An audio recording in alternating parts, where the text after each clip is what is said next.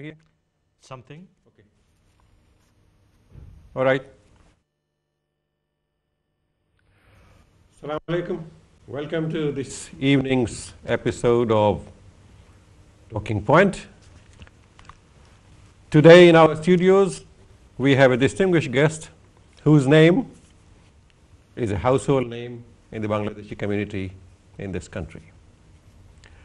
He has been to Salford, Durham. He has served the Royal Air Force.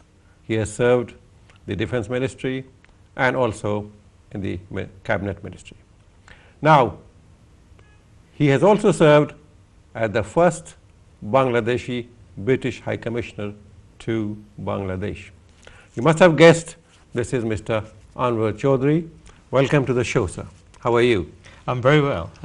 It's good to be on your show. I've heard quite a lot about it, so thank you for inviting me. Thank you for coming and making time today. Today is a working day, and yet Yes. you could escape from and come. Well, I've come straight from the office, so I probably look a little worse for wear. I apologize. Presently, you are director at FCO, and you look after the organizations, institutions, or whatever? Yes. In fact, I have moved on from that job. I am now in preparation for further posting. Right. But the job you're talking about, I was director outside or inside? Inside. Okay. Oh, sorry. You mean out of the country? Out of the country, yeah. Oh, it will be out of the country. Yes. Oh, great. Yes, of course. That's not breaking news, is it? No, I'm afraid you'll have to wait until the proper announcements, Okay. which will come in due course. Yes, but the job you were talking about, which I did previously, on returning from Dhaka, was Director International Security and Institutions, which looked after policy in the UN, Commonwealth, all the other international institutions, as well as democracy and human rights and so on. But that's been a while now. That also include OIC, this Organization of Islamic Countries? No, because we are not a member of OIC. But if we looked at OIC, it would have been from that directorate. Because not even observer, because yeah, I'm not sure where we are on the observer status. I think we may be yes. observer now. Because in Britain we have a sizable community. Yes, we do, and I think we are very interested in the OIC. We do look at what's happening there. In fact, we take an interest in almost every international institution there is, and I think Britain, I don't know if it holds the record, it probably does, as the country that belongs to most international institutions. Of course, keeps you busy. It keeps us busy, but you know, and in some areas it's vital. We're a member of the UN Security Council, and membership of that is a very privileged position for us, and it's important that we give it the attention it requires. Well, we took the plunge and we went into the business, but I really wanted to ask you your very exciting journey from Sunamganj to Foreign and Commonwealth Office. Yes. Can you? Yes. I think that journey has been covered before. People probably know I it. know. Probably know it even better than I do now. But as everybody knows, you'll have to scratch your head. yes, because somebody will phone up and correct me and say, "Look, actually, you were over there." No, I mean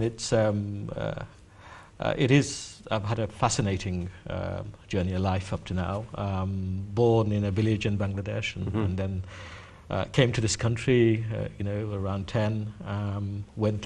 Grew up here, and then worked in every sector of government, basically, in this country, and then now in the Foreign Office. So it is this stuff that kind of stories are made of, and I've been an extremely lucky individual to have gone through that. You know, I don't think you can imagine when you're a boy in a village that you're going to come back one day as the ambassador to to the same country. To the same country, representing your adopted country, Great Britain. Well, it speaks a lot about you and your ability, and also about the world that we live in today. It has changed so much. Yes, it also speaks about luck. Yes. Because I think abilities are absolutely important, and it gets you further than you otherwise would. But sometimes things fall in place. You know, my life's ambition when I started was to try and help people of developing countries through engineering, to build power stations. That's why I studied engineering. Right. But I had this love, this almost unexplainable affection for Bangladesh, this umbilical cord, if you want to call it that, this emotion for it, that kept on. Bangla bole naritan. Naritan. That's a good word for it. So even when I was working in the Ministry of Defense or the Royal Air Force, there was this thing that's kept on pulling me. I didn't get to do power stations, but I managed to, as I'm fond of saying, managed to serve a country I love, this country, my country, in the country I was Chinese to do our nuclear power stations. Well, it's a part of an investment. You know. Well, when you were appointed, the BBC remarked that government's promise to create a more ethnically diverse foreign office, yes, this was the evidence to reflect the UK's multicultural society. Right. How did you see this at that time? Well, Must have been Mr. Robin Cook. No, the Foreign Secretary at that time was Jack Straw when I was appointed High Commissioner.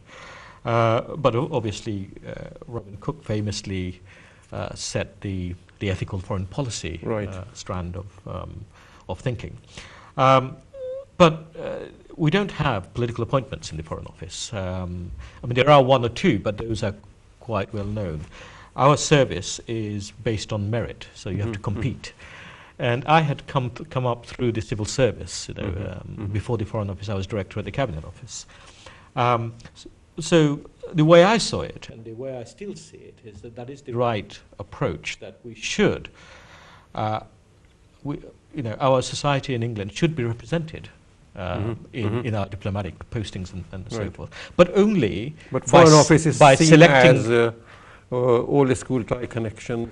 Well, less and less so, I would think, because what we're trying to do is try and select people for their talents and for their ability, and it's on a competitive basis. In fact, very recently, I was taking part in a recruitment campaign where I was at Edinburgh and in Glasgow, where we're trying to recruit more people from black or ethnic minority backgrounds. To the Foreign Office? To the Foreign Office, yes, absolutely. But we are also very clear that we operate on basis of merit, on competition. And, you know, I don't think we need to worry about that, because in our community, in the British Bangladeshi community, in the black community, in the minority communities that we have plenty of talent. And particularly in the Bangladeshi community, where I think the two most senior diplomats in Britain are both of British Bangladeshi origins. You were mentioning the other gentleman. Yes, my good friend Asif Ahmed, who I mentioned before, he's now our ambassador in Manila, in the Philippines. That's a senior appointment, isn't it? Yes, it's a senior appointment, as was Bangladesh. So both from British Bangladeshi origins. Yes. It's a matter of pride, certainly for me, that is the case. Well, I have also read somewhere that you enjoy cricket and bridge and Bangladeshi cooking, and right now NTV is hosting, or rather conducting, a Cooking Queen 2013 competition. Only a queen, though. Not only a queen, no kings. Well, that's because the country is ruled by the queen.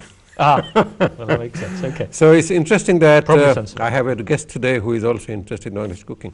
Yeah. How much of cricket do you enjoy? Do you play cricket right now? On cooking, by the way, I must make clear that it's eating I enjoy, not cooking. I enjoy the cuisine, eating it, not preparing it. So that's slightly different. Cricket I love, but I'm a pretty rubbish cricketer, I must say. Though much as this is kind of how life is, you know. Sometimes what you love most, you have no talent in, or no talent in, you know. And cricket is one of those things. I used to in school play cricket, and I used to bowl for my school occasionally. But I haven't played it since, and I was a pretty mediocre player all the way. Well, you enjoy Bangladeshi music, poetry, and you That I are love, a yes. very well sought guest of honor at Bangladeshi events. Yes, well, I'm very lucky.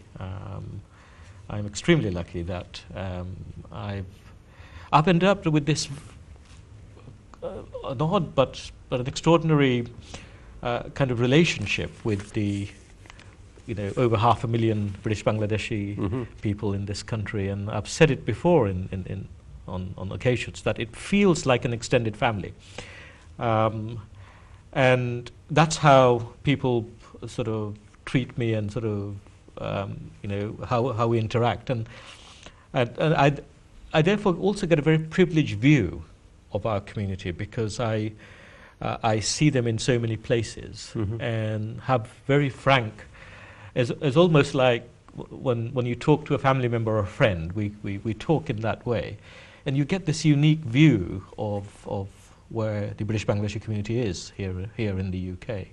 You feel that you are accepted everywhere in the across the board? I certainly feel like these are my friends, and as I say, I feel extremely privileged and sometimes moved to see how people behave back in the same way. From old ladies who would sort of sneakily hand me some supari, say, hey, baba, to young kids who will come and talk to me about something they've been watching on TV, to sort of graduates, to restaurant owners, to everybody, and that is something that I've been thinking about a lot, because I don't think not many people have been this lucky to have that sort of a relationship. Yes, great. The kind of stuff that icons are made of. I don't know, the kind of stuff that keeps you happy, I think, when you feel down. When you were leaving Bangladesh at the end of your tenure in May 2008, your statement, farewell Bangladesh, right, stay well, see you. Yes, farewell Bangladesh, I remember that. Yes, because that's... this was quoted in one of the newspapers that I was researching. Yes. And this is a very, very emotional statement. Yes, yes. Well, Bangladesh is a very emotional place. It's difficult not to, as proven, not to be misty-eyed when you leave Bangladesh. And this is not from somebody of my background who obviously has a connection. Right. But when you talk to colleagues, whether it's the American ambassador or the Chinese or the Australian, it doesn't matter. Yeah, Bangladesh has the same sort of grab on those people's hearts as it did on mine. And the airport scene was very interesting because we had gone to some effort not to make known just exactly when my flight is, because there were some security concerns, obviously. And also, we didn't want it to be, become a chaotic scene at the airport. But as it happened, I, on purpose, didn't go in through the VIP lounge because we expected people, there might be a crowd or something. So I was taken through a different route. It was a British Airways flight, was it? It was a British Airways flight. And then, this is just to avoid any sort of interaction, because we thought, this might not be right, for security concerns and all that. And then suddenly, in front of me, as I was going into this, quite accidentally, there was all these cameras, and I don't know, about 100 or so, 100 or so people there who had turned up. I don't know how they knew, who had turned up to say goodbye. And I couldn't help it when I looked into their eyes. You just could not help, but feel really moved. Moved, absolutely, yes. Well, on this very emotional and sensitive point, we will be taking a break. Sure. But when we come back from the break, we would like to talk about, you were working as the director of Foreign Office, and your area of interest was policy for radical change in government governance, see. Yes. If I'm not too inquisitive, I would like to know what's that, see. But that, of course, after the break. Sure. Right. Thank you very much for being with us. We have to take a break. Don't go away. We'll be back soon. Thank you.